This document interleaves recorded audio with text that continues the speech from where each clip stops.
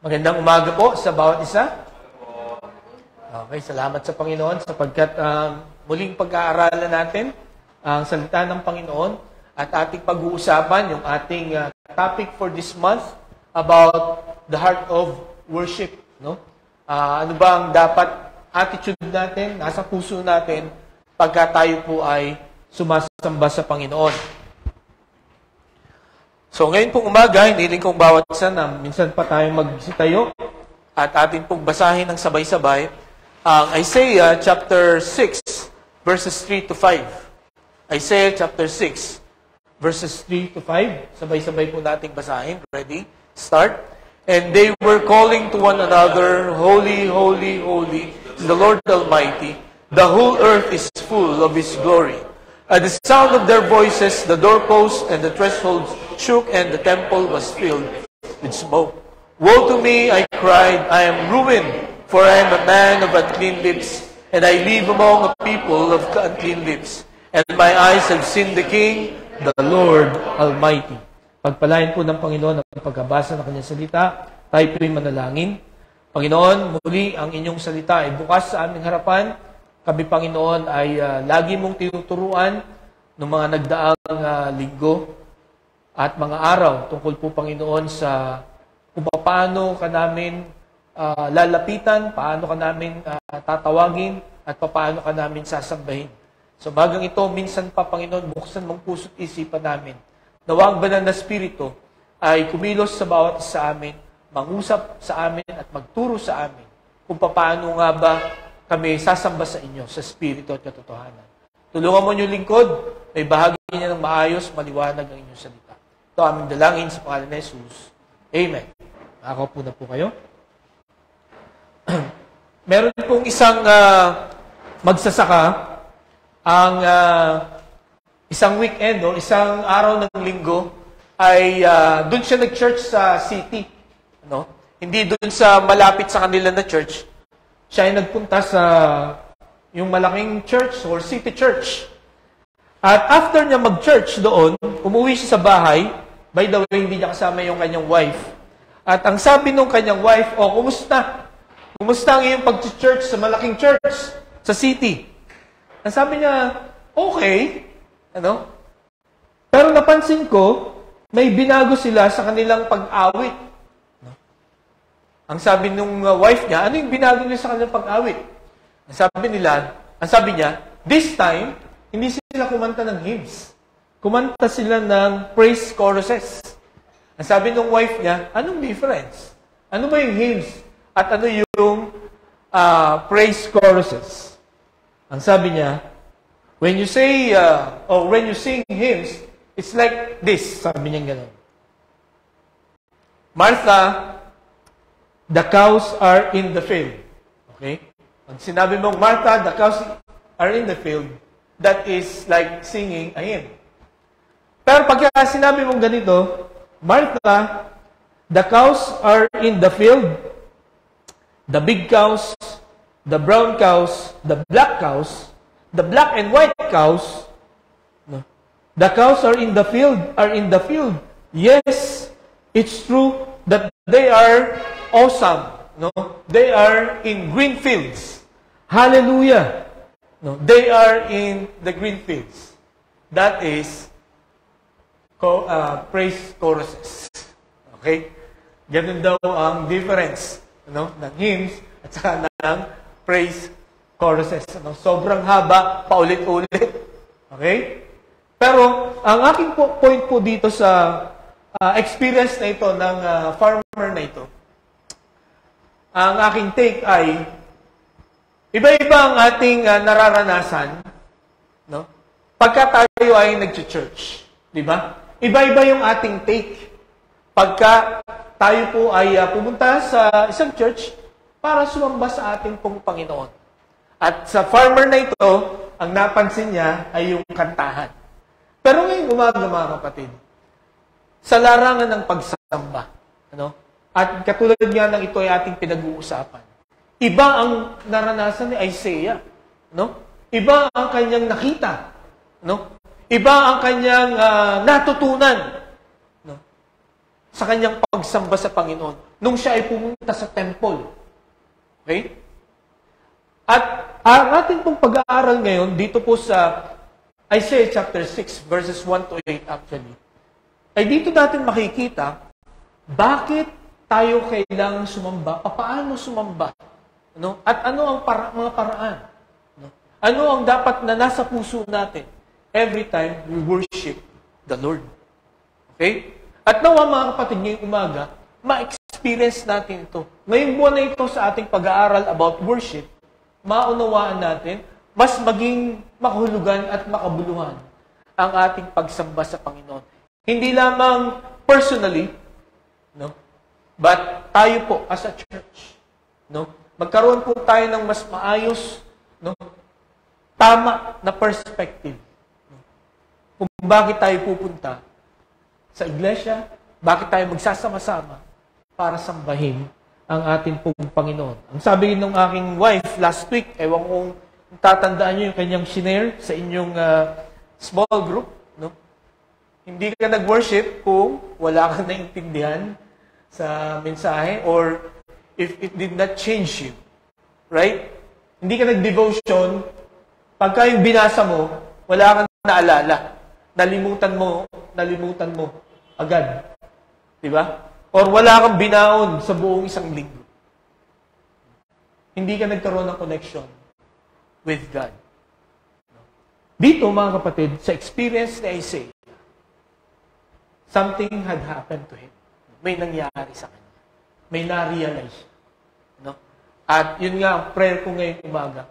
Nawa, every time we worship the Lord, something will happen in our lives. No?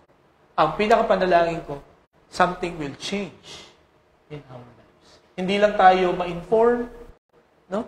Ng kung paano nga ba ang pagsisimba, no? Hindi lamang madagdagan ng panibagong impormasyon, no? Kundi it will really change our worship life. No? Again, as individual and as a group. Pinamagatan ko po ang ating mensahe ngayon pong umaga. Okay, bago po natin banggitin yung title, last week, ang title ng ating pong message is The Call to Worship. Okay?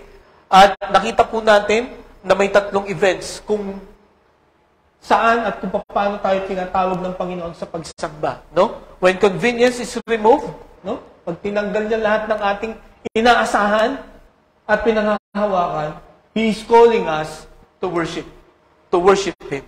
When God's presence is revealed, no? Pagka ipinaranas niya, pinakita niya yung kanyang presensya. At makikita at mararanasan natin ang presence ng Panginoon when we study His Word. No? Every time we listen, no, sa kanyang salita, makikita po natin ang presensya ng Panginoon. At every time na tayo po ay nagsasama-sama, according sa Matthew, whether 2 or 3 are gathered in His name, He is in the midst. So tayo po ay more than 3, no, more than 5, God is with us. Okay? Ang presensya ng Panginoon ay nasa atin. When the pattern for worship is rendered, no, pinakita ng mga angels, no, itong mga perfect angels na ito, kung paano sambahin ng Panginoon with humility, with sincerity, and with consistency. So, pagka na-experience po natin ito, o pag nakita natin ito, God is calling us to worship Him. Okay? Ngayon po, pamagat ng ating mensahe, the conviction in worship. No? Naghanap po ako ng magandang Tagalog ng conviction. No? Kasi sa ibang Tagalog, ang ibig sabihin ng conviction ay hatol. No? Or pagpapatunay. No? Pero sa punto natin pong pag-uusap ngayon, ito po ay pag-uusig. No? Inuusig ka ng iyong konsensya. No? Ituro nyo sa akin kung ano yung tamang Tagalog. Pero ang pinaka malapit sa akin, no? Na para maintindihan ko ito sa Tagalog ay ang pangungonsensya, no? Sa pagsamba. No? Sapagkat dito po, sa naranasan ni Isaiah, no? He was convicted. nung makita niya ang kaluwalhatian ng Panginoon. Nung tinawag siya ng Panginoon to worship Him. No? Nung nagpakita ang Panginoon sa kanya, no? As I've said a while ago, may nangyari sa kanya. No? Sa kanyang kalooban.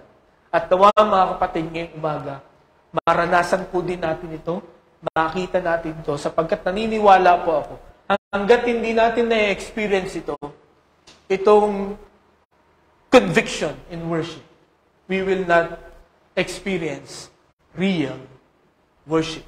Hindi po natin totoo na masasamba ang Panginoon. Ang ating pong pagpunta dito sa church ay parang routine lang. Ang ating pong pagsasama-sama ay parang isang activity lamang. No? Hindi po ito isang espesyal, no, na pagsasama-sama para sa atin. Diba? Mga kapatid, tandaan po natin, ang pagsamba po, no, ay hindi lamang pagsasama-sama, hindi lamang pag-awit ng mga papuring awit sa Panginoon, hindi lang pakikinig ng salita ng Diyos. No? Ang pagsamba po ay meeting with our Creator. No? Sa pagpunta natin dito, no, ang pinakamalaga, no, the most important person that we will meet or we should meet is our Creator, our Lord, no, ang ating Diyos na pinaglilingkuran. Kaya mga kapatid, you observe, ano, you reflect. Sa mga previous na mga worship services natin, sino ang mga namimit? Sino ang naalala niyong nakita? Walang impact ang worship service kung hindi mo na-meet ang Panginoon. Okay? So, my prayer this morning, ma-meet natin, maramdaman natin ang presensya ng Panginoon. At dito po, makikita natin, yung salitang convict means bring to light or to expose. No? Yun po ang ibig sabihin ng conviction. No? Yung talagang sa pamamagitan ng presensya ng Panginoon, no? Na-expose kung ano yung ating mga tinatago. No? Na-expose yung mga tinatago ni Isaiah. No? Na-expose yung kanyang sarili. Yun po ang ibig sabihin ng conviction in worship. Okay? So, kung babalikan po natin itong Isaiah chapter 6 verses 1 to 3, nakita po natin dito na in the year King Uzziah died, I saw the Lord high and exalted, seated on a throne, and the train of His robe filled the temple. Okay, pansinin niyo yung salitang temple. So, ibig sabihin si Isaiah dito ay nasaan? Nasaan si Isaiah? Nasa templo. Okay? Kung baga sa panahon natin, nasa church siya. Okay? Saan nagpakita ang Panginoon? Sa temple. Di ba? Hindi sa bahay nila. Ano? Hindi sa ibang lugar. Okay? Kundi, this time, no? At this point, ang Panginoon nagpakita kay Isaiah. Mga kapatid, alam nyo, kung susuriin nating maigi itong talatang ito, we realize that ang presence ng Panginoon ay madalas mararamdaman natin when we are in His temple. Doon siya madalas magparamdam, magpakita. Doon siya madalas magparinig sa atin. Doon niya madalas hinihipo niya ang ating pong mga puso. Kaya mga kapatid, kung tayo ay pala absent, kung hindi ganun ka-importante ang pagpunta natin sa church, then we will not experience the presence of God. No? Yung fullness ng kanyang presence. No? Sapagat dito, makita natin, nung pumunta si Isaiah sa temple, no, nagpakita sa kanya ang Panginoon. No? Nagparamdam sa kanya ang Panginoon. Okay? So, nakita niya kung paano mag-worship itong mga seraphims, no? Kung ano yung kanilang mga sinasabi paulit-ulit. No? Holy, holy, holy is the Lord Almighty. The whole earth is full of His glory. Okay? So, ito ang kanyang naging reaction. Nung makita niya yung kaluwalhatian ng Panginoon, nung makita niya kung paano siya sambahin ng mga angels. No? Ito ang kanyang na-realize. No? Woe to me! I cried, I am ruined, for I am a man of unclean lips, and I live among a people of unclean lips, and my eyes have seen the King, the Almighty. Mga kapatid, may tatlong realizations sa Isaiah when he saw the Lord, when he saw the glory of God. At ngayong umaga, nawa ma-realize din natin ito. Every time we study His Word, no? Every time we listen, no, sa salita ng Panginoon, ang prayer ko, no, sa aking sarili at sa bawat isa sa atin, we will realize, no, these three things. Ang una, he is unworthy. No? He realized that he is unworthy. Hindi siya karapat-dapat. No? Nakita niya yung kaluwalhatian ng Panginoon. Nakita niya yung kung paano siya sambahin ng mga angels. No? Yung mga angels, they are perfect. Wala silang kasalanan. Pero how did they worship God? Kinuberan niya yung kanilang mukha. Kinuberan niya yung katawan. At yun nga, yung isang pair ng wings, yun ang ginagamit nilang lipad para umikot-ikot. No? Para sabihin sa Panginoon, Holy, Holy, Holy is the Lord God Almighty. Hindi ko po alam kung bakit nagpunta dito si Isaiah sa temple. No? Pero I have an idea. Okay? Sapagkat, ang reason kung bakit binanggit doon na namatay si Uzziah that day. Ano? At nakita natin kung ano ang nangyari. Ano ang significance ni King Uzziah that time. No? Nung naghari si King Uzziah ng 52 years, no? Jerusalem or Judah or Israel become prosperous. No? Peaceful. Diba? At napakagaling nitong si Uzziah. At yun nga, nakita natin sa history, itong si Uzziah at saka si Isaiah ay magpinsan. Magpinsang buo. Hindi ako magugulat kung sila ay close. No? Na lagi silang nagko-communicate. No? Kasi prophet si Isaiah eh. No? At sa bawat hari noon sa Israel, laging may pinapadala na prophet ang Panginoon. Na siyang advisor, no, ng mga kings. So, I'm sure during that time, no, lagi silang nag-uusap. Kung siguro may telepono noon, laging tumatawag itong si Uzziah, laging tumatawag ito si Isaiah tungkol sa mga instructions ng Panginoon, tungkol sa mga decisions na dapat niyang gawin. And then suddenly, he died. Mabigat, ano? Marahil ang reason ba nagpunta si Isaiah is to question God. Lord, bakit mo naman ginawa ito sa amin? Ang ganda na ng lahat eh. Diba? Okay na itong aking pagsiserve. Pero bakit tinanggal mo si Uzziah? Anong mangyayari na sa amin?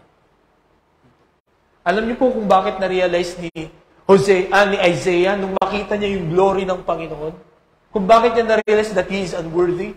He is unworthy to question the Lord. Sapagkat nung makita niya ang Panginoon, he is sitting on the throne. Hindi siya, kumbaga, ang Panginoon hindi siya nakatayo. Nakaupo siya. So, anong ibig sabihin pagka ikaw ay nakaupo? Sa kabila ng maraming kaguluhan, down here on earth. What does it mean? Relax lang ang Panginoon. He is in control. He knows what is happening to us. To Isaiah. Kaya niya in-reveal yung kanyang glory. At nung makita yun ni Isaiah, na-realize niya that I am unworthy to question the Lord. I am not even worthy to come to His temple. Kasi makasalanan ako. Mali itong iniisip ko. At mga kapatid, ngayong umaga, I do not know kung nag-cross na sa utak ninyo or nasabi na ninyo. Ako honestly, nasabi ko na ito. Many times I question God. No? Lalo na sa mga mali na mga nangyayari. No? Nung namatay yung aking pamangkin, he was 20 years old. No? I questioned God. Oh, Lord, bakit inaya mong namatay ito? 19, siya ay 6'2". No? Kumbaga, nagsisimula pa lang yung pag-usbong ng kanyang buhay. Pero bakit mo siya kinuha? Nung namatay ang aking parents, na 10 months lang ang pagitan, I was 16, I questioned God. Lord, bakit at that age, sana kinuha mo na lang yung parents ko ng mga 40 or 50 years old ako. Sana umabot man lang sila ng 70. I questioned God. I do not know about you kung gaano karaming beses yung tinanong ang Panginoon. Pero nakakamangha ang sagot niya kay Isaiah. He showed His presence.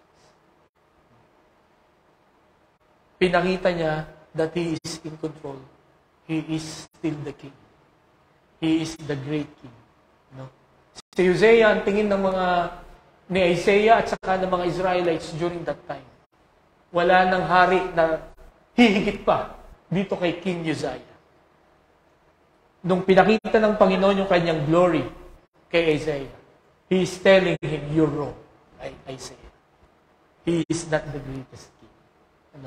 And you should not depend on that king. You should depend on me. Because I am the greatest and most powerful king. You have to trust me. No? At ako, hindi ako natataranta. No? I am in control. Alam ko kung anong nangyayari at mangyayari. Kaya ang gusto niya sabihin dito, you trust me, Isaiah. At ito ang na-realize ni Isaiah, I am worthy. Mga kapatid nawa, ganun din po ang maramdaman natin. Every time we approach the Lord. No? Sometimes, pagka nakikipag-usap tayo sa Panginoon, parang yun yan. Parang mas magaling tayo sa Kanya. Diba? Lord, I have a better idea. No? Every time we disobey the Lord, yun po ang sinasabi natin sa Kanya. I have a better idea. I know better. Di ba? At mga kapatid, ito po ang gusto kong makita natin dito.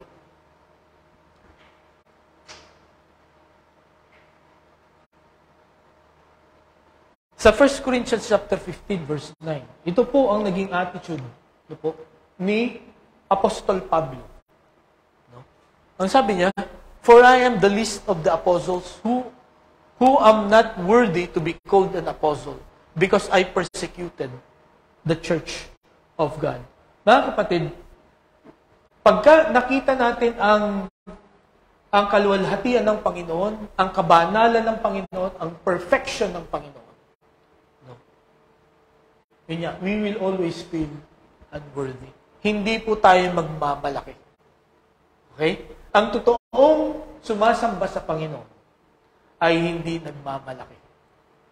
Sapagkat kahit ano pang galing mo, kahit ano pang dami mong nagawa for God, it is nothing compared to what He has done.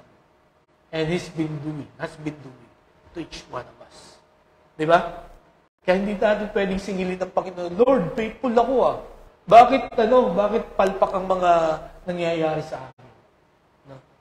Lord, lagi ako nagpe-pray. Lord, ilang beses ko na nabasa ang Bible. Di ba? Lord, ang dami ko nang na-share ng gospel. Pero bakit parang ang gulo pa rin ng buhay ko? And maybe Isaiah is telling God, Lord, no? I've been faithful to you. Talagang ginawa ko lahat ng iniutos mo. Bakit mo kinuha si Hosea? Bakit nagkaroon ng malaking problema ang Israel? Okay? Alam niyo, ang gustong gawin ng Panginoon, magpakumbaba talaga tayo. At ma-realize natin na wala tayong pwedeng magawa without the Lord. Si Apostol Pablo, nung iniligtas siya ng Panginoon, ito ang kanyang treatment. No? Sa kanyang sarili. At ito ang tingin niya sa kanyang sarili. Sabi niya, for I am the least of the apostles who am not worthy to be called an apostle because I persecuted the church. At alam po ninyong pag-aaralan natin ng buhay ang ministry ni Apostol Pablo, no? Kung hindi siya yung greatest, he is one of the greatest apostle that ever lived. Kasi ang dami niya pong na-share ng gospel. At alam niyo ba kung bakit may Kristyanismo dito sa Pilipinas? Because of Apostle Paul. No? Kaya nakaabot yan dito sa Asia. No? Dahil sa pangangaral ni Apostol Pablo. Dahil hindi siya natakot sa mga persecutions, no? Sa mga banta sa kanya. Kaya salamat sa Panginoon kay Apostol Pablo. Ginamit siya. Nagpagamit siya. Hindi siya natakot. Pero ano sabi niya? I am the least of the apostles. Ako ang pinaka. Hindi niya nga sinabing last, but the least. Di ba, minsan pagka binabanggit natin yung list ay, last but not the least. No? Para hindi naman masaktan yung, yung taong yun. Pero sinabi niya, I am the least. I'm not only the last, but I am also the least among the apostles. In fact, hindi ako dapat tawaging apostol. Kasi pinatay ko. Yung persecution dyan, pinatay ko, pinahirapan ko ang iglesia ng Panginoon. May ganun ba tayo yung pakiramdam ngayon? I am the least. I am unworthy. Si Apostol Pablo, I am not worthy. No, hindi ako karapat-dapat tawaging apostol. Pero yun nga, sa kabila ng greatness niya, ganito pa rin ang kanyang tingin. Samantalang tayo, mga kapatid, no? Nakakuha lang tayo ng ganitong degree, no? Nakaabot lang tayo sa ganitong antas ng buhay. Narating natin itong ganitong mga lugar. Ano ang gusto nating trato sa atin ng mga tao? Di ba? Dapat ganito ang treatment sa akin. Dapat ganyan ang treatment sa akin. Parang feeling natin entitled tayo. Di ba? Na pagka hindi yung binigay sa atin, magagalit tayo. Parang sinasabi natin na unfair kayo. Hindi nyo binibigay sa akin yung nararapat para sa akin. Pero mga kapatid, tandaan natin, ano ba talaga ang meron tayo? Diba? Ano ba ang meron tayo na pwede natin ipagmalaki? Si Apostol Pablo, he has a lot of things. Kung babasahin yung mga achievements ni Apostol Pablo, may karapatan siya talaga magmalaki. Kahit kanino, kahit sa atin ngayon. No? Pero sabi niya, I am the least. Okay?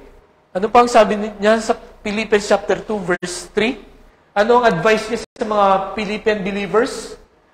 Do nothing out of selfish ambition or vain conceit. Rather, in humility, value others above yourselves.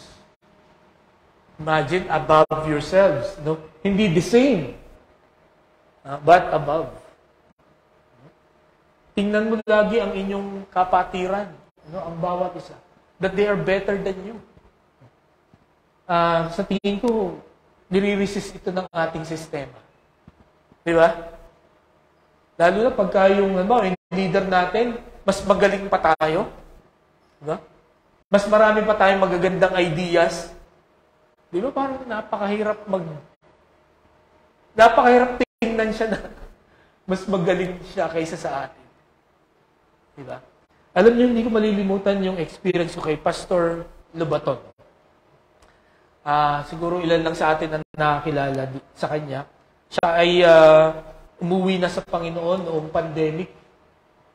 Pero itong si Pastor Lobaton, ito ay teacher pa ni Pastor Alf sa expository preaching. So magaling itong mag-preach. No? At alam niyo sa estudyante ng BBSI, basta't yung teacher mo ay naandyan at makikinig sa preaching mo, kabado ka. No? Ninenervous ka talaga na sana hindi ako magkamali. Sana pagkatapos nito, hindi niya sabihin yung mali ko. No? Yung mga hindi ko dapat sinabi at saka sinabi ko. Yun ang fear ng isang estudyante, no? Na ang kanyang teacher ay nakikinig sa kanya. At one time, sa KIP namin, umattend siya. Si Pastor Lobaton, although hindi ko siya naging teacher, pero respetadong teacher siya sa BBSI. In fact, naging presidente pa siya sa BBSI. Siya ay matagal na pastor sa US. Nag-preach ako, at talagang nanlalamig talaga yung aking, ang aking kamay, ang aking buong katawan. So, preach lang ako, talagang pray ako sa Panginoon. Natulungan ako na ma-share ko yung salita ng Panginoon at ma-encourage niya. You know what? After that, after my message, after ng fellowship namin, nilapitan niya ako, sabi niya, thank you very much for your message. Sabi niya, meron akong anong tawag dito? Hindi magawang outline based on that passage na preach. Hindi ko talaga siya magawa. Hindi ko siya mabuo. No? Ilang beses na ako nag-aaral, hindi ko siya mabuo. Pero thank you for your message. Now I understand. No? Naintindihan ko yung meaning mo. Ngayon, may ipipreach ko na siya. Parang yung tenga ko malaki na, no? Lalo lumaki. Parang, wow! Itong presidente, kumbaga, kinikilala, nire-respetong presidente ng BBSI, no? Magaling na teacher ng expository preaching. Nakakita ng idea sa mensahe ko. No? Nakakita ng solusyon doon sa mensahe ko. So, anong mararamdaman ng isang tao pagka gano'n ang treatment mo sa kanya? Di ba? May inspire ka lalo. No? Mas lalo ka magpapatuloy. No? Mas lalo kang may encourage na gawin kung ano yung dapat mong gawin. Si Apostol Pablo, ang sabi niya, do nothing out of selfish ambition or vain conceit. Rather, in humility, value others above yourselves. Tingnan lagi natin na yung mga tao na nakakasama natin, may matututunan tayo. Huwag nating, anong tawag dito? Tingnan sila ng mababa. Dahil hindi tayo, kumbaga dahil sa hindi pareho tayo natapos, ang ibig sabihin, mas mababa sila. Dahil sa magkaiba tayo ng kasarian or ng status sa buhay, mas magaling tayo kaysa sa kanila. Sana ganun po yung maging attitude natin na wala tayong titingnan ng mas mababa kaysa sa atin. We will respect each other. We will talk to each other. And we will help each other. Wala tayong itatangi. Yun po ang point dito. At yun ang dahilan kung bakit ipinakita ng Panginoon ang presensya niya kay Isaiah. Kailangang magpakumbaba ka. Wala kang pwedeng ipagmalaki. Sa akin, at sa kung sino man ang nakapalibot sa iyo. Ngayong umaga, wala rin po tayong may pagmalaki. Sa mga na-accomplish natin, sa mga naabot natin, sa mga narating natin. Hindi natin yung pwedeng ipagmalaki. Although salamat sa Panginoon sapagkat na pinagkaloob sa atin yun ng Panginoon. Pero dapat ang gawin po natin when we have those things, magpasalamat tayo lagi sa Panginoon. And we encourage other people. Katulad nung dinaanan natin, daanan din nila yun. Para marating din nila yung narating natin. Diba? We encourage people. Not to, kumbaga, let us not discourage people. Para, di mo kaya yan. Tumigil ka na. O kaya pagka, sa amin sa basketball, pagka nakatira ng gandang shoot, ang laging sabi, tsamba lang yan. Hindi mo sinasabing galing mo, kundi tsamba lang. Laging may duda. Okay? So, ang sabi pa po sa Matthew chapter 20, verse 26, ito ang panuntunan ng Panginoon. Basahin nga po natin. Ready? Start. Whoever wants to become great among you must be your servant. Okay? Again, nire-resist ito ng ating sistema. Kasi ang gusto natin, we want to be great. We want to be above everybody. Di ba?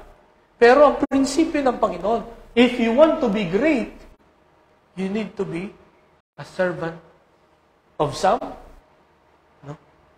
Sabi niya, you have to be a servant of everybody. Di ba? tayo ay maging alipin ng lahat para tayo ay maging dakila. Napaka-ironic yan, Hindi yan tatanggapin ng mundong ito.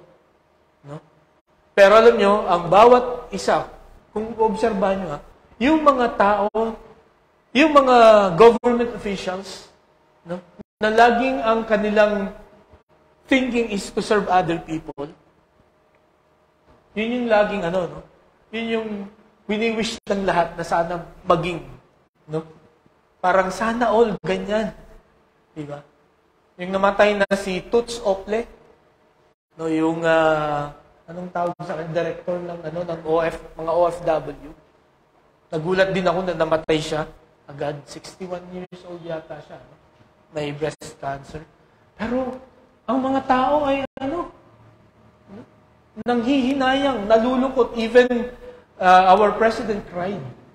Kasi nawalan ng magaling, matino, at tapat na servant. Di ba? Sapagkat itong rule na to ng Panginoon, walang paltos to. This is always effective.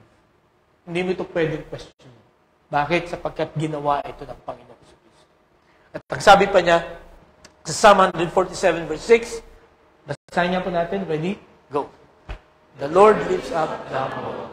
He casts the wicked down.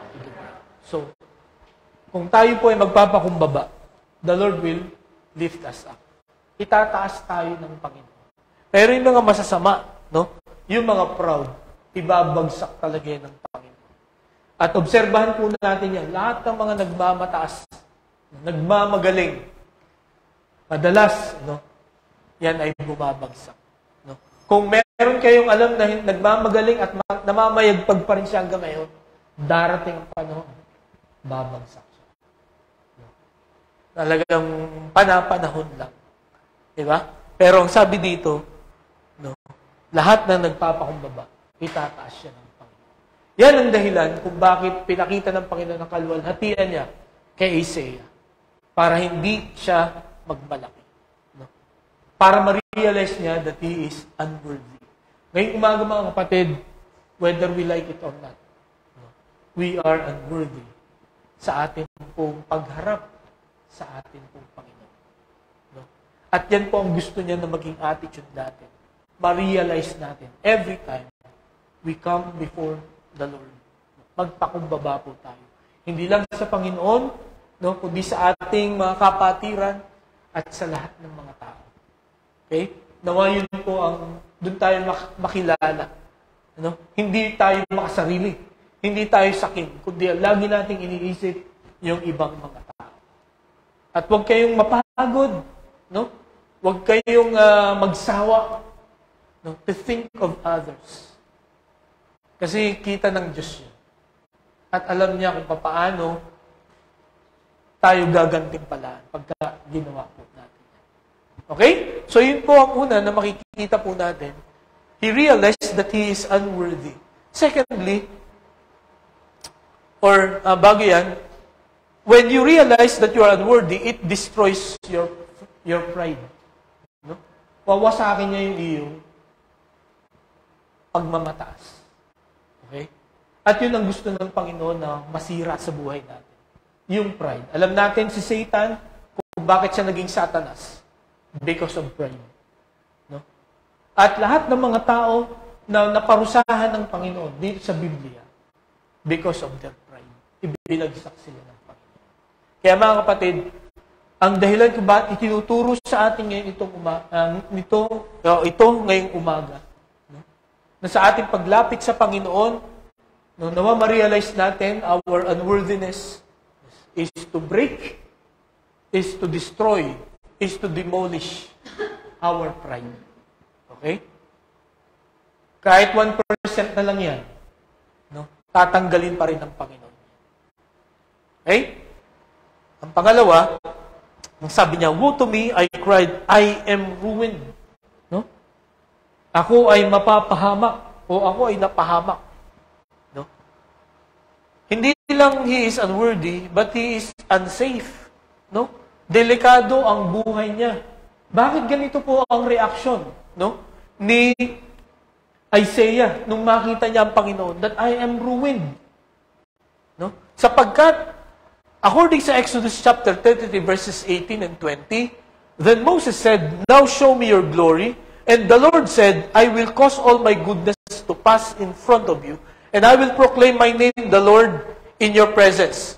I will have mercy on whom I will have mercy, and I will have compassion on whom I will have compassion." But, he said, "You cannot see my face, for no one may see me and live." Okay? So makita natin dito mga kapatid, na itong sinulat na ito ni Moses, no?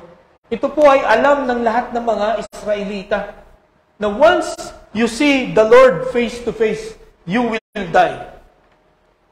Okay? Habang nandito pa tayo sa katawang lupa natin, pag nakita natin ang muka ng Panginoon, mamamatay tayo. So, ang tanong natin, bakit hindi namatay si Isaiah? At maraming mga instances dito, like si Jacob, no? At maging si Moses, nakita niya face to face ang Panginoon. Bakit hindi sila namatay? Okay? Okay, una, gusto kong makita natin dito. Sa Isaiah chapter 1 verse 1, the vision concerning Judah and Jerusalem that Isaiah son of Amos saw during the reigns of Uzziah, Jotham, Ahaz, and Hezekiah, kings of Judah. So, ang una, ang nakita lang ni Isaiah ay vision. Hindi yung real glory of God. Okay? Pangitain lang. Okay? Pangalawa, no, ayon sa mga Bible scholars, no, ang Panginoon, kung babasahin natin sa Bible, pagka siya nagpapakita sa tao, it's always in the form of man. Di ba? Kasi ang sabi sa Colossians chapter 1 verse 15, Jesus is the image of the invisible God. God is invisible. Ang ibig sabihin, wala siyang form. No? Hindi mo siya makikita. Okay? Ang Panginoong Jesucristo, He is the image. Siya ang representation ng invisible God. So, gumamit ang Panginoon ng human appearance, okay, para makita daw natin, maintindihan natin kung paano siya kumilos. Okay? At yun nga, itong nakita ni Isaiah, it is a representation of human form. Hindi talaga ito yung literal na glory ng Panginoon. Sapagkat yun nga, hindi natin siya makikita eh. Dahil spirit nga ang Panginoon. Nakuha niyo po ako. Kaya hindi namatay si Isaiah. Kaya hindi namatay si Moses. Kaya hindi namatay yung ibang mga nakakita sa kanya. Sapagkat ang Panginoon, lagi siyang gumagamit ng human form. Okay? Bakit niya ginagawa yun? Kasi nga, kung magpapakita siya sa atin as He is, patay na tayong lahat. So, kailangan niyang gumamit ng human form to protect us from His glory, from His holiness. Okay? So, bakit sinabi po ni Isaiah that I am ruined? No? Sapagkat na-realize niya, nung makita niya yung kaluwalhatian ng Panginoon, He is sinful. Siya po ay makasalanan. Okay? At ang kasalanan, mga kapatid, ito po ay maghihiwalay sa atin sa Diyos. Maglalayo sa atin sa Panginoon. Ang dahilan kung bakit po ganito ang nararanasan natin ngayon. No? Nahihirapan tayo sa buhay na ito because of sin. No?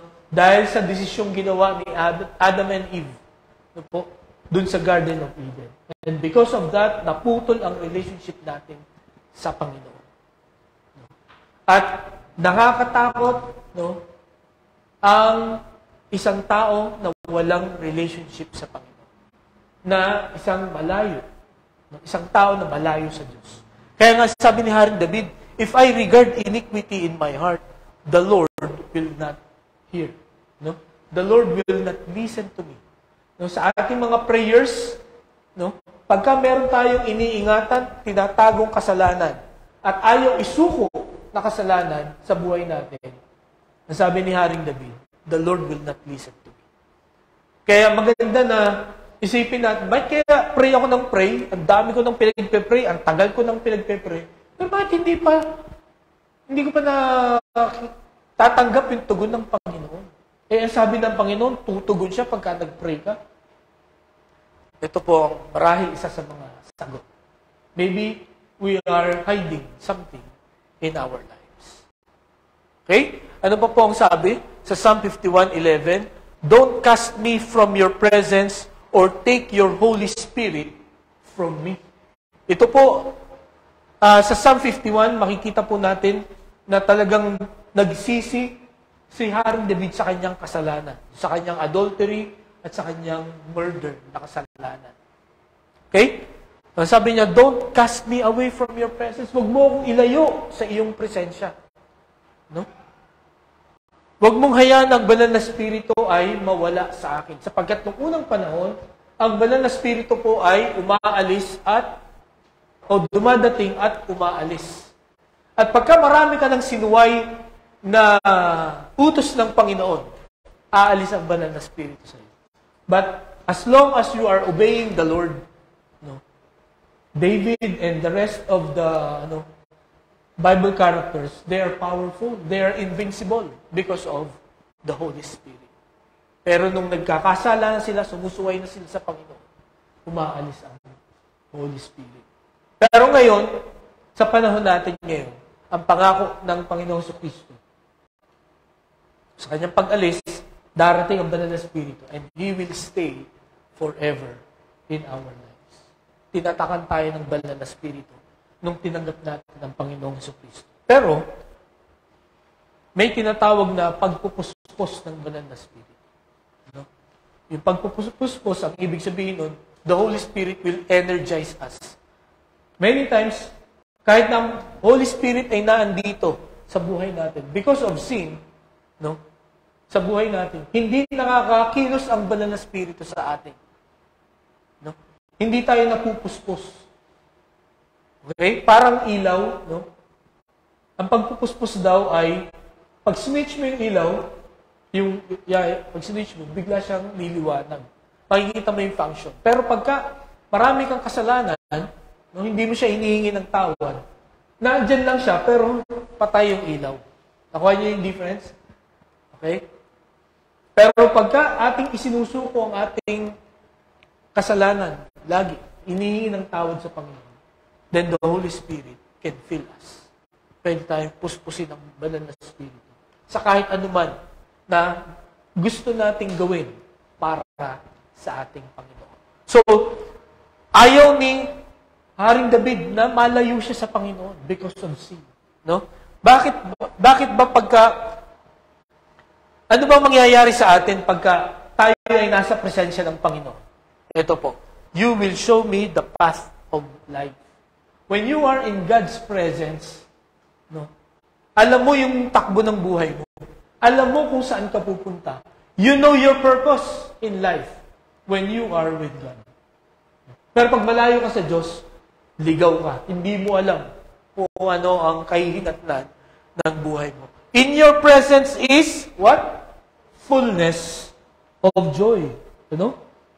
Hindi lang, in your presence, there is joy, but, is fullness of joy. Yung, ano ba tawag sa fullness, Tagalog sa fullness? Yung kabuuan, ng kagalakan na pwedeng maranasan ng isang tao, mararanasan mo lang when you are in the presence of God.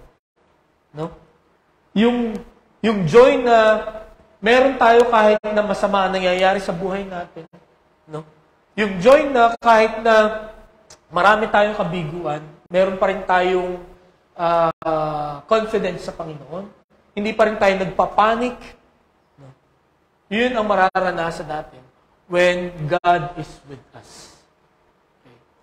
Kaya, ayaw ni Haring David na mawala siya sa presensya ng Panginoon. No? At sabi niya, at your right hand are pleasures forevermore. No? Ang pleasure na ibinibigay ng Panginoon ay hindi panandalian lang. No? Ang pleasure ng mundong ito na binibigay na madalas inuuna natin, mga kapatid, saglit lang habang may pera ka lang, ano? Habang sikat ka lang, di ba?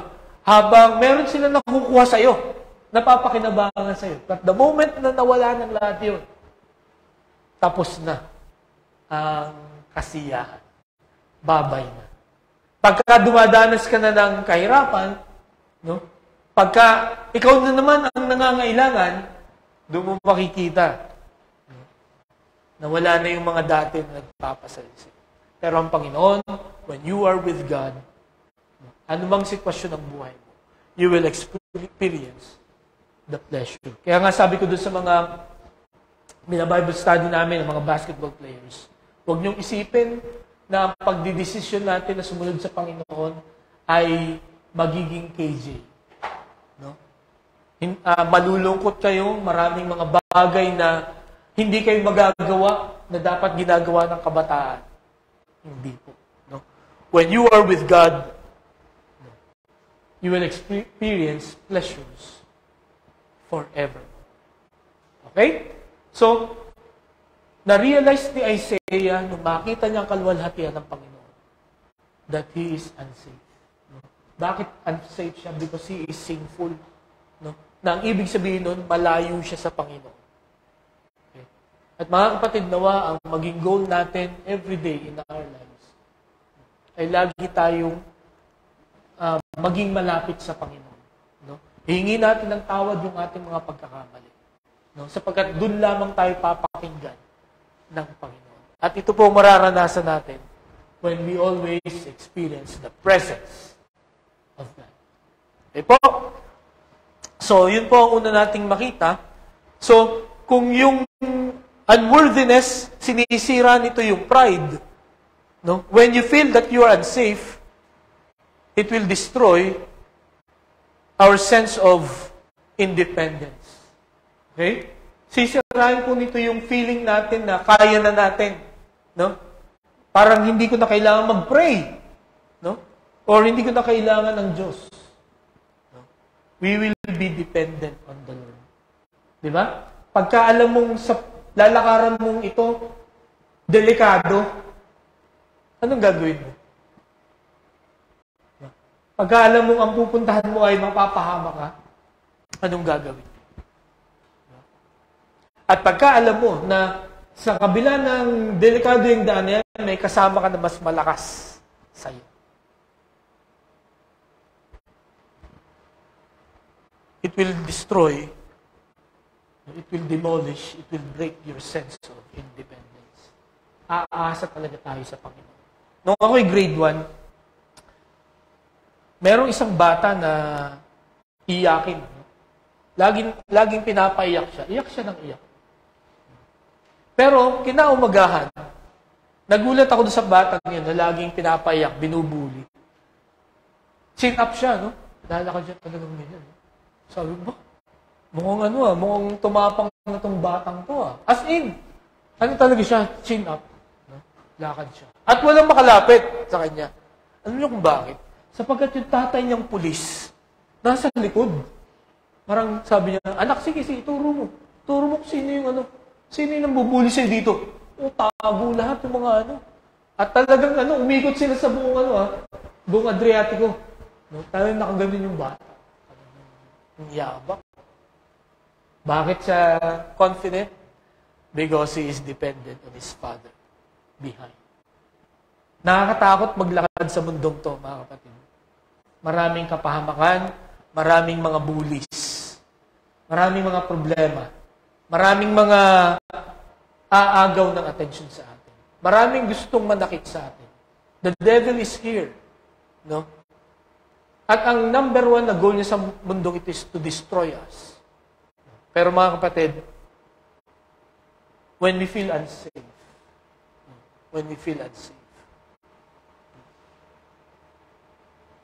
ito yung time na dapat maging dependent tayo sa Panginoon. His presence will reveal to that we need to depend on Him. No? Sa ating pagsamba sa Panginoon, mga kapatid, makikita natin ang pangangailangan natin sa Panginoon. Sapagkat siya lamang ang pwedeng makapagtanggol sa atin. Siya lamang ang pwedeng magprotekta sa atin. Okay? So, yun po ang binibreak ng ganitong realization. No? And then, ang pangatlo at ang panghuli, ang sabi dito ni Isaiah, I am a man of unclean lips, and I live among the people of unclean lips, and my eyes have seen the King, the Lord Almighty. So, makita natin, He is unworthy, He is unsafe. The third realization is, He is unclean. Ako ay marumi. No? Kung inyong mapapansin, ang sabi niya, I have an unclean lips. Labi ko ay marumi. No? So, hindi ko alam kung may man siya or kung ano man ang ibig niya sabihin dito. But, nakalagay sa Bible, ang sabi sa Matthew chapter 12, verses 34, brood of vipers, how can you, being evil, speak good things? For out of the abundance of the heart, the mouth speaks. Okay? So dito, pagka sinabi mong, I have an unclean lips, no? Ang ibig sabihin nun, marumi ang iyong puso. Sapagkat kung ano yung lumalabas sa bibig mo, galing yun sa puso. No? Kaya nga sabi ng Panginoong Jesucristo sa mga Pharisees, no? How can you speak good things? No? Kayo mga lahi ng mga ulupong, no? Mga ahas, no? How can you, being evil, speak good things? No? Ang point niya dito, bakit kayo pinapaniwalaan ng mga tao sa mga pinagsasasabi niyo magaganda? Ang puso ninyo ay marumi. Na ang gusto niya ipakita, dinadaya niyo ang mga tao. No? Sapagkat in your heart, no, ikaw ay masama. No? And out of the abundance of the heart, the mouth speaks. So ito ang dahilan bakit ito ang pinag-pray ni Isaiah, I have an unclean lips. No? At ako'y namumuhay sa mga tao na may maruming labi. No? Ano pa sabi sa James 3:6? Basahin nga natin. Ready, start. A world of evil among our parts of the body. It corrupts the whole body. Set the whole course on fire. And okay? Kita nyo kung gaano ang effect ng ating labi, ng ating bibig, ng ating sinasabi sa ating buong katawan. So pagka marumi ang labi natin, ang ibig sabihin itong buong katawan natin ay marumi. At bakit bibig? Sapagkat dito lumalabas nga kung ano yung nasa isip natin, kung ano yung nasa puso natin. Kasi yung heart natin, hindi natin nakikita kung anong laman. Diba? Malalaman mo lang yan kung ano yung sinasabi. Kaya ito po ang sabi ni James. No? The tongue also is a fire, a world of evil among the parts of the body. Imagine that. World of evil among the parts of the body. Ito ang pinakamasama. So, isa sa pinakamasama sa parts ng body. It corrupts the whole body, sets the whole course of one's life on fire, and is itself set on fire by hell. Marami ang napahamak. Marami ang nag-away. Marami ang nagpatayan. Because of the evilness of our mouth. Dahil sa mga masasakit na sinabi natin. Dahil sa mga hindi nagkaintindihan na pag-uusap. Di po ba? Then, sabi ng Peter sa 1 Peter chapter 3 verse 10, ready? Basahin niya po natin. Start.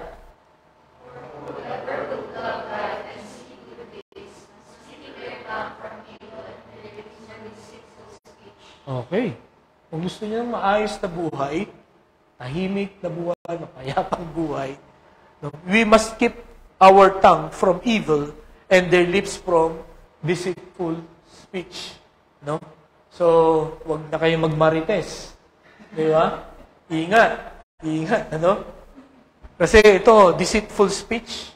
No? Siguraduhin natin, mga kapatid, yung ating sasabihin. No? Siguraduhin natin yung ating mga ipapangako. No? Kung yan ba ay tutuparin natin o hindi. Okay? Napakahalaga po ng ating sasabihin. Sapagkat, ang sabi po dito, sa Matthew chapter 12, verses 36 to 37, basahin nga po natin. Ready? Start.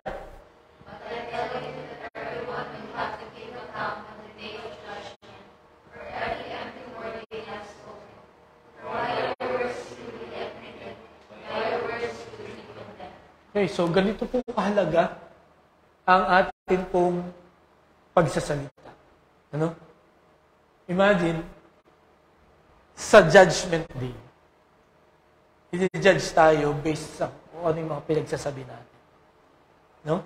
Minsan, pag nanonood ako ng TV, grabe yung mga pagmumura ng mga tao. Di ba? Even the name of God is being used to curse. Parang sabi ko, bakit kaya hindi pa tinatamaan ng kidlat itong mga to? Their time will come. Okay?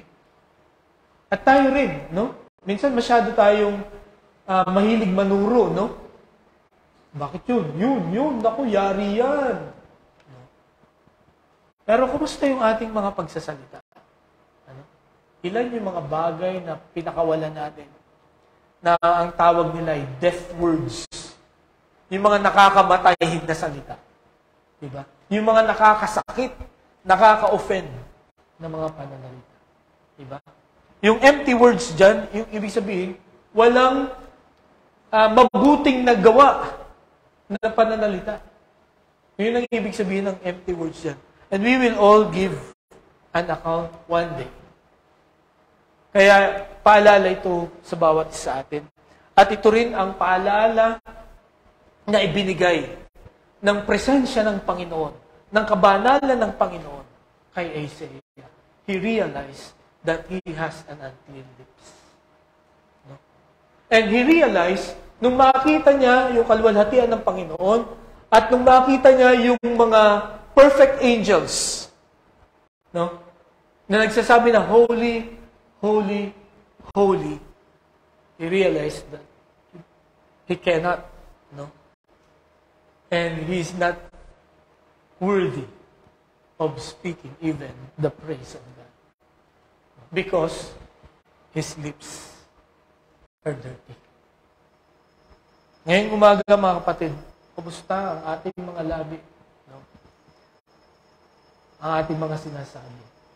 Ang sabi sa James, no? Dalawa doon lumalabas sa bibig natin. Praise and curse. Kaya kailangan ingatan natin kung ano yung lumalabas sa bibig natin.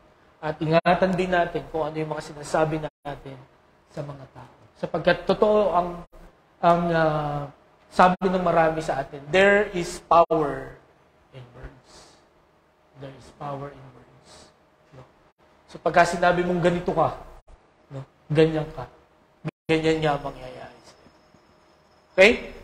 Kaya, ingatan po natin yung ating mga sinasabi. Sapagkat, one day, we will give an account. Okay? So,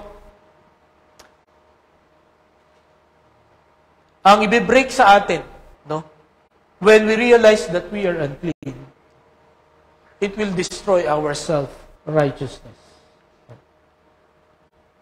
Hindi po tayo magmamalinis. Hindi po tayo magmamagaling. It will destroy our self-righteousness. Minsan, yun nga, gaya ng sabi ko kanina, ang galing nating manuro. Ang galing nating mag-pinpoint. Ang bilis natin actually, mag-pinpoint ng mali ng iba. Pero yung sa ating mali, hindi natin nakikita. No?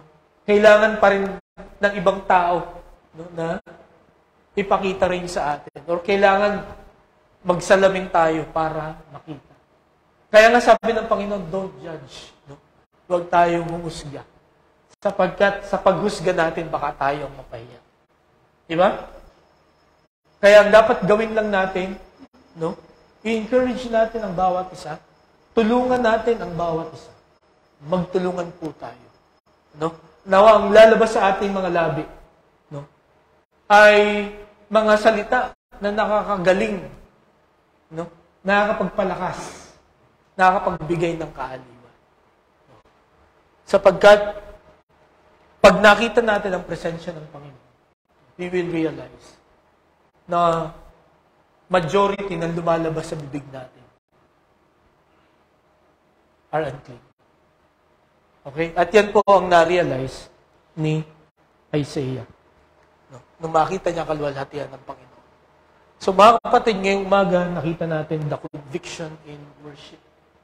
Sa pag-worship natin sa Panginoon, nawa makita natin ang tatlong ito. Every time we worship, ma-realize natin that we are unworthy, we are unsafe, and we are unclean. No? At ang sabi sa Romans chapter 2, verse 4, basahin niya po natin. Ready? Start.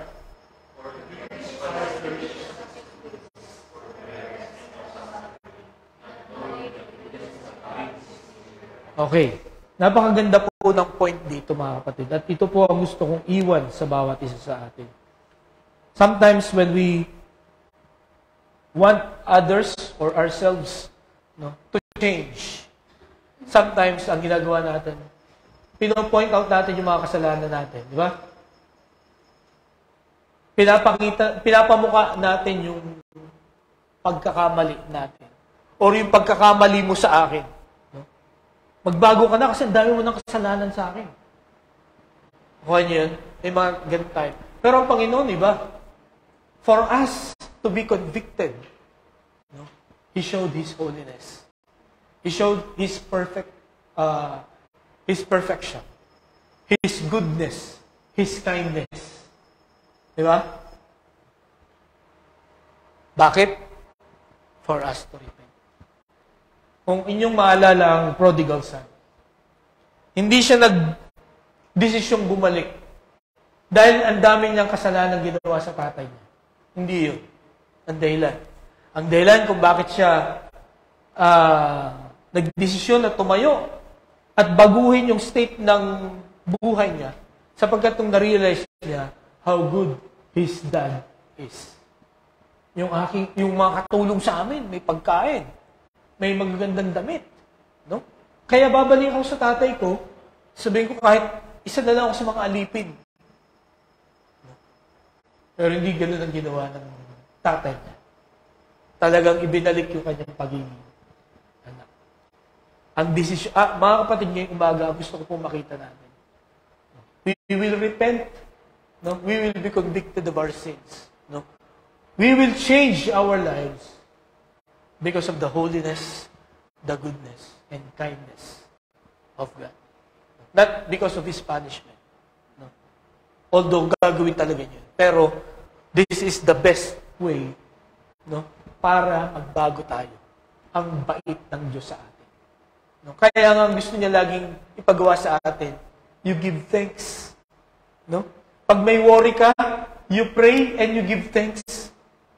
Kasi makikita mo doon how great, no? How kind, no? How powerful, no? Ang Panginoon sa bawat isa sa atin. At alam po ninyo, since tayo po ay mga representative ng Panginoon sa mundo ito, para mag-repent din yung ating mga nakapalibot sa atin at yung mga nakakakita sa atin. Let us show them the goodness of God. Let us show them that because God is good to us, we can also be good to them. We should also be kind to them. At sure, 100%, they will repent. They will come back to God. Hindi lamang sa mga hindi mananampalataya, kundi sa atin din pong mga mananampalataya. Let's always show the goodness of God. Mga kapatid, ngayong umaga, as we worship the Lord, may we be convicted. No? May we realize that we are unworthy, unsafe, and unclean. Na dapat tayo po'y magpakumbaba, at tayo po'y magpasalamat, magpuri sa ating Panginoon. Tayo po'y manalangin. Salamat, Lord, sa salita mo na nakita namin. Napakalalim at napakahalaga ng salitang worship. Bagamat madalas ay naririnig na namin ang salitang ito. Pero salamat po sapagkat sa inyong karunungan, binigyan mo kami ng mas malalim, mas tama na paraan at pananaw sa pagsamba sa inyo. Tulungan mo kami, Panginoon, na sambahin ka ng tama. Na hindi kami magmalaki every time na kami ay haharap sa inyo. Kami magpakumbaba. Makita namin ang aming karumihan sa inyong harapan. At makita namin ang aming pangangailangan sa inyo. Na hindi kami pwedeng mabuhay nang wala ka, Panginoon.